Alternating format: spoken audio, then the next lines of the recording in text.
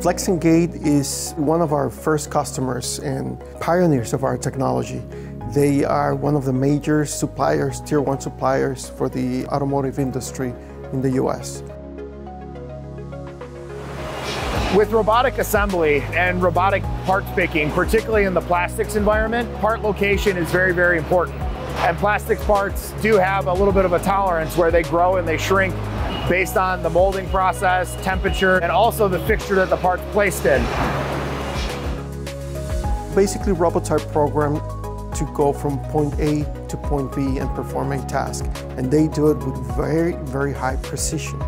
The problem is that if there's variations on where they need to go, and they're always different, the robot is going to be missing. So if you say that point B is here, but then suddenly it's just a fraction of an inch off, the robot won't know. He's still going to go to the place where it was programmed. Because of the robot going to the same spot every time and the variation in our parts and our fixtures, for something like a clip install, we currently see about an 88 to a 90% success rate of actually hitting the clip tower with the clip. One of the biggest obstacles is that all robots are blind. Through Repair AI, now they have the access to an intelligent automation software that provides all these applications, all these robots with human-like vision.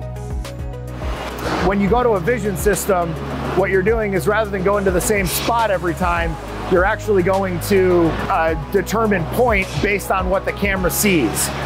We saw an almost 9% increase in accuracy with the communication through the vision system. The reason we picked this application was because we really struggled with it. So it was a great test. Vision systems really are the future of assembly, part placement, things like that using robots. You can allow your conveyors, your fixtures to have more flexibility.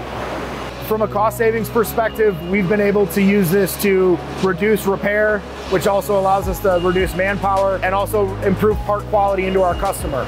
So if we can ensure that we're getting a good part into our customer every time, we improve our cost in that regard as well.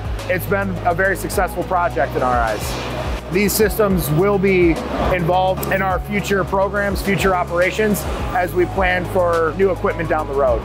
I don't see a manufacturing application that this can't read across to, and there's definitely a future of cost savings for manpower reduction and things like that in other applications.